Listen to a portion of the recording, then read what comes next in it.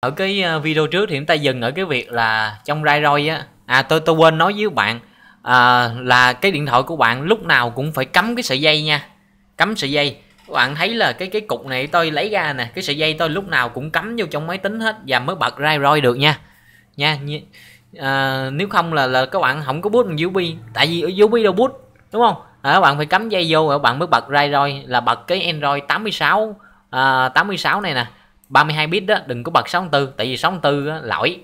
Rồi thì lúc này á, ở trên máy tính của bạn sẽ nhấp chuột phải, sẽ vào restart đó.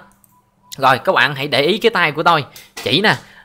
Bây giờ các bạn hãy để tay lên F12, bấm nhiều lên, màn hình đen rồi, bấm để làm chi? Để vô boot menu. Ok ha, để cho nó vào boot menu. Rồi ok, bấm rồi. Vô rồi. Đó, thì khi mà vào boot menu á, thì các bạn hãy chọn boot bằng USB device. Ok ha, nó không biết là thấy rõ không? Đó, boot bằng USB device. Rồi enter một cái. Enter. Rồi xong, lên nó. Thì đây chính là Android 86. Thì chúng ta sẽ chọn Android 86 mà không cần cài đặt. Các bạn đừng có chọn cài đặt nha. Các bạn mà chọn cái này là banh máy đó nha. Đừng có thử dạy. Tôi sẽ chỉ các bạn cái cách cài đặt lên máy tính sau. Bây giờ các bạn hãy chạy Android 86 mà không cần cài đặt, without installation. Ok, run đó. Rất là đơn giản. Rồi bây giờ nó chờ xíu, nó sẽ chạy vậy đó. Nó tìm thấy rồi nè. Rồi ok. Rồi nó vô đây root 86 và hiện cái logo Android lên. Đó, ngon lành nha. Rồi chờ chút xíu. Cái lần đầu boot đó, nó hơi lâu. Tại vì cái này cũng boot bằng cái USB cho nên nó cũng hơi lâu. So với Win 7 thì mình nghĩ là nó có thể bằng Win 7. Win 7 nó vậy. Win 8 là hơn chút xíu, Win 10 là thôi khỏi bàn luôn. Bạn thấy là nó lên cái này rồi nè. Rồi con chuột của tôi. Đây là con chuột của tôi nha, con chuột. Ok. Đó. Rồi. Đó, thì các bạn có thể kiểm soát con chuột này. Chọn English hoặc là chọn ngôn ngữ bất kỳ. Các bạn có thể chọn Vietnamese, tiếng Việt đây nè. Các bạn vẫn có thể chọn tiếng Việt, chào mừng bạn. Nhưng mà tôi thì tôi thích English United States hơn. Tôi sẽ chọn nó. Rồi check the instruction. Rồi skip nó đi. Insert sim, nó yêu cầu mình chèn sim vô. Máy tính làm gì có khe cắm sim. Bỏ qua. Select Wi-Fi network. Nếu mà cái máy của bạn có card Wi-Fi, nếu là laptop có Wi-Fi thì các bạn hãy cài đặt nó, còn không thì các bạn skip nó. Nó hỏi là skip không thì mình skip anyway, skip luôn. Rồi yêu cầu chút xíu và check for update. Rồi ok.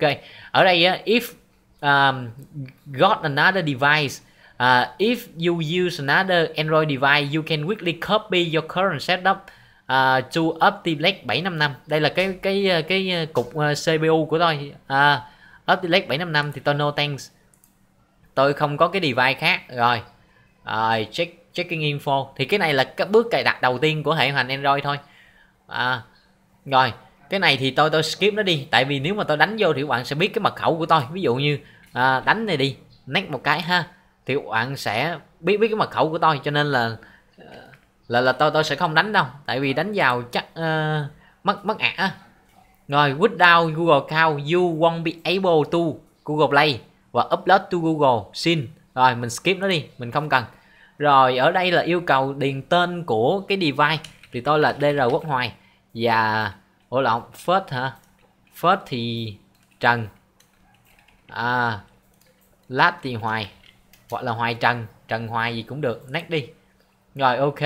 Not now, chèn cái email gì đó. Not now. Rồi ok. Mấy này thì các bạn có thể check hoặc uncheck cũng được. Next cũng được. Rồi got it. Rồi ok. Các bạn thấy là cài đặt Android chạy cực kỳ mượt luôn. Đó. Vào Play Store nè. Không có chạy được. Biết sao không? Tại vì tôi chưa có tài khoản, cho nên là tôi không có vào Play Store được. Đánh vô các bạn thấy thì chết tôi rồi sao, đúng không? Rồi cho nên là tôi sẽ vào Delete Tool. Không có gì đây hết. Developer Options gì đó, cải tiến đó ha. Cải bà nó đi. Nói chung là chạy thử cái Android thì các bạn sẽ test được. Các bạn hãy đăng nhập vào cái tài khoản Google của bạn, y như một cái điện thoại Android thôi. Thì các bạn cài game và các bạn chạy thử ở trên này. Thì cái video này đến đây xin được tạm dừng. Những cái video sau tôi chỉ các bạn nhiều cái chiêu mới nữa. Video này đến đây thì tôi xin tạm dừng. Và Video sau tôi chỉ cho bạn cái cách, nếu mà bạn test thấy đã quá, trời ơi đã quá trời đã luôn, thì các bạn hãy coi video kế tiếp để coi cái cách cài đặt. Mỗi lần khởi động lên mình sẽ chọn Windows hay là mình chọn cái là Android để mình chạy nha. Rồi, xin chào.